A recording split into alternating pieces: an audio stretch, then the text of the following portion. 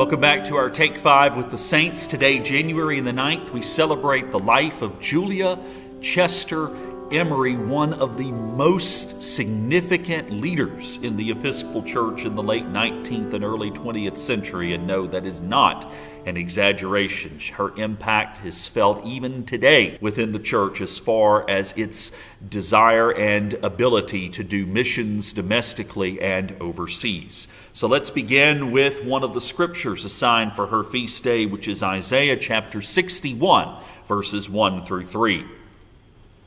The Spirit of the Lord God is upon me, because the Lord has anointed me.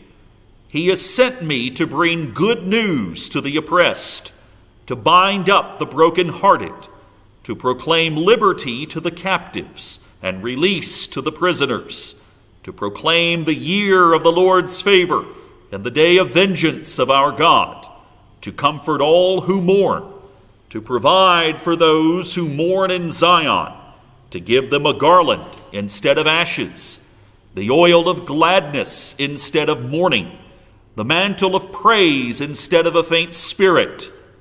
They will be called oaks of righteousness, the planting of the Lord to display his glory. Julia Chester Emery was indeed an oak of righteousness for the Episcopal Church. She was born in Massachusetts in 1852, and at the age of 24, 1876, she succeeded her own sister as the secretary for what was known as the Women's Auxiliary of the Board of Missions. The Board of Missions had been established by the General Convention in the early 1870s, but like most ministries of that day, oftentimes, as you may have heard if you listened to the video on Harriet Bedell yesterday, deacons and deaconesses, there was a separation between men and women. There was also women's auxiliaries of different ministries, but it did, despite the separation, allowed women to have a place of leadership within the church.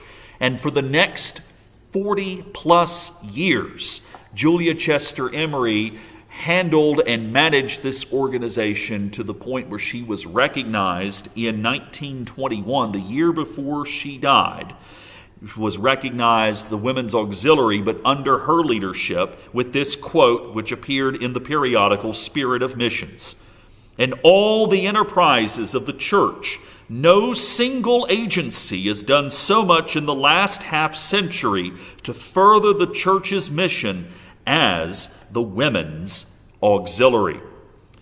The Women's Auxiliary of the Board of Missions was charged with bringing the gospel both domestically, i.e. pushing out to new frontiers on the American landscape, but also going overseas. In fact, that period of the late 19th century was one of the most prosperous times for the Episcopal Church in bringing the mission of the church overseas. Now, we think, of course, of colonial Anglicanism from Britain going to places like India and some of Southeast Asia, but the Episcopal Church would travel to places such as China, Japan, Hong Kong, the Philippines, even Greece was one of the places where the Episcopal Church established missions. But the missions were not just simply, let's have church and let's teach Bible. They were places that promoted education, that promoted the empowerment of women, that promoted recognition of social needs and issues among the people to whom the missions would go. One of Julia Chester Emery's great gifts was identifying, recognizing, and then deploying the resources to help meet the needs of people in those places where the Women's Auxiliary would help to equip missions across the span of the country and of the world. It is by no accident that Episcopal missions grew all throughout the world during this time, again, in large part to Julia Chester Emery's work.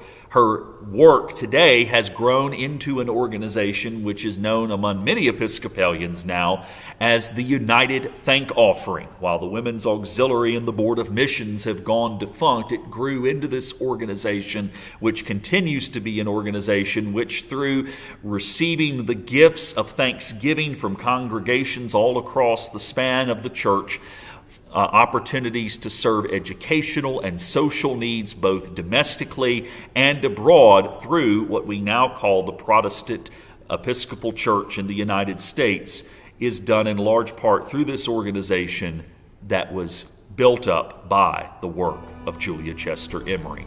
Please read some more about her, as you will find her an absolutely fascinating figure and a reminder that without these leading women of the church in the late 19th and early 20th centuries, the Episcopal Church would be far less today than what it is now because of the faithful work of people like her.